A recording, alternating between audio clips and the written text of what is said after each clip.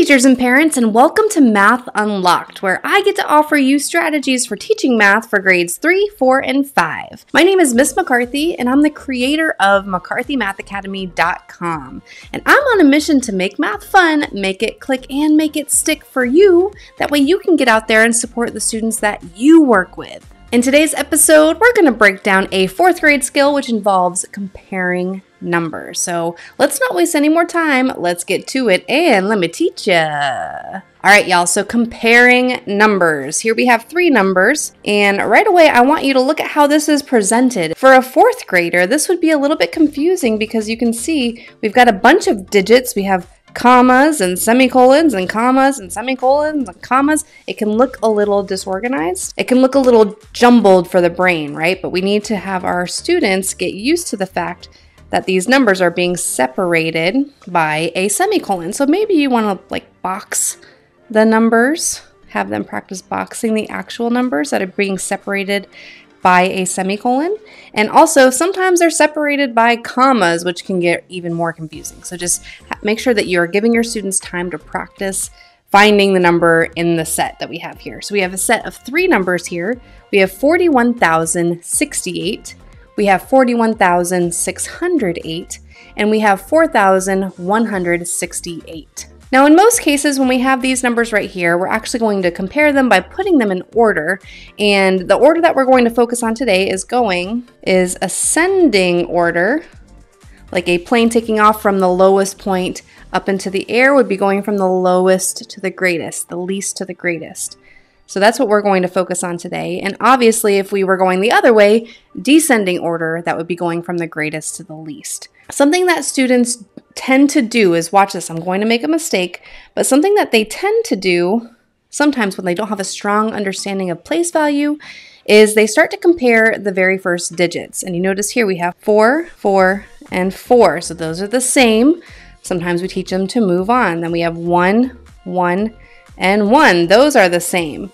Next we have 0, 6, and 6.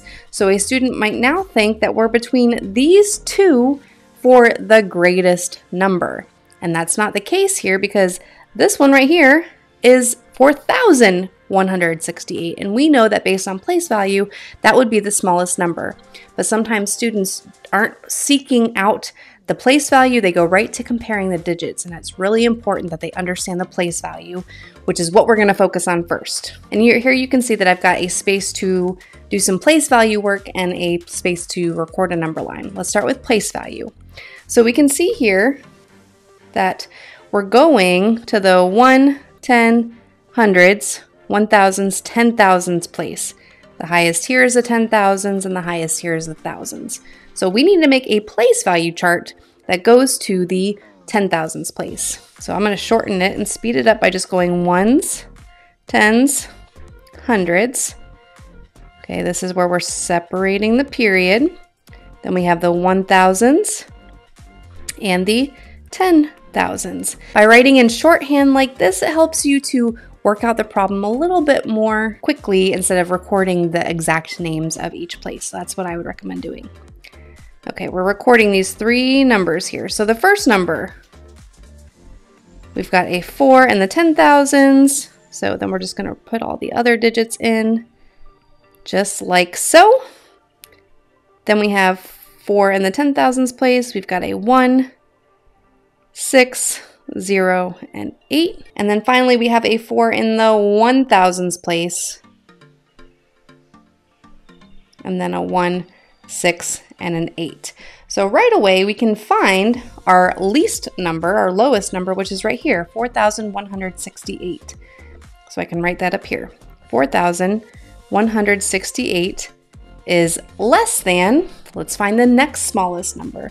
So here we have 4 and 4 in the 10,000s place. Those are the same value.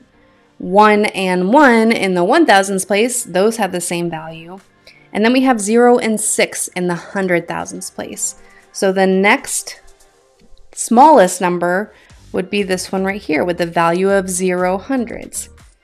So we can say that 4,168 is less than 41,068, which is less than our final number of 41,608. So this would be how you write it from least to greatest. Greatest to least, you would just flip them around and put 41,608 first. We also have to know how to compare them using a number line, which is also very helpful to visually see where these numbers are located. So if we do that, let's do this. We'll say that 0 is right here, and we're going to go all the way to 40,000, right? So I'm just going to count by.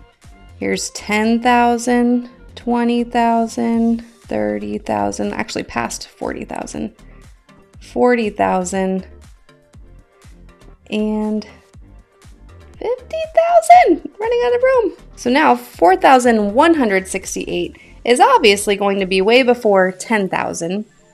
Halfway would be 5,000, so it's going to be just a little bit before that. We can label that as 4,168, all the way over there. Next up, we have 41,068. So if we're zooming in, this would be 45,000.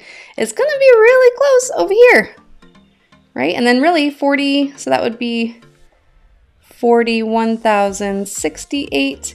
And honestly, 41,608 is going to be just after that. I'm probably even not getting them close enough because they're so, according to my number line, so far apart.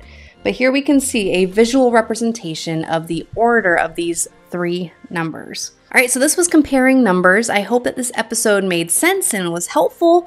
If you're looking for even more support with this skill and tons of math skills, stay tuned because I'm about to break down some next steps that you can take. I hope you found this episode to be helpful. If you did, please let me know by hitting the like button. And if you want to see more, consider subscribing to the channel.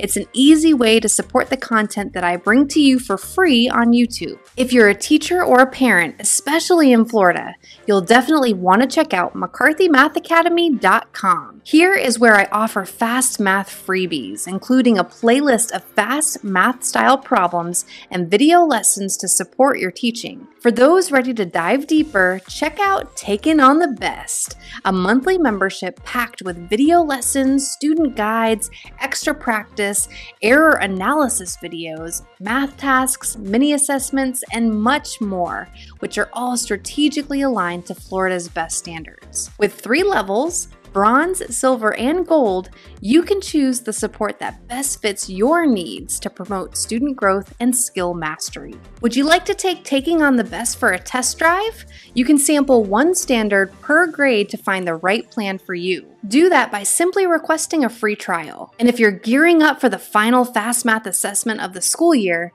definitely check out Taking on the Fast, a 15-day countdown series with video lessons and fast-style math problems. Start with a sneak peek of day 1, and when you're ready, you can make a one-time purchase. And if you're thinking about the gold plan for Taking on the Best, good news! Taking on the Fast is included in your membership. While many of my followers are in Florida, I know that there are teachers and parents everywhere looking for support. That's why I created McCarthy Math 155 with 155 video lessons for each grade level, 3rd, 4th, and 5th. You can also sign up for a free trial to McCarthy Math 155 to explore it before signing up for a monthly membership. And finally, if you've enjoyed my math music videos on YouTube, you can also jam out to ad-free versions on my website. You can find all the links below, and please feel free to email me with any questions that you have. I can't wait to see you in the next episode. Until then, get out there and make the world a little bit brighter in your own special way. See you next time.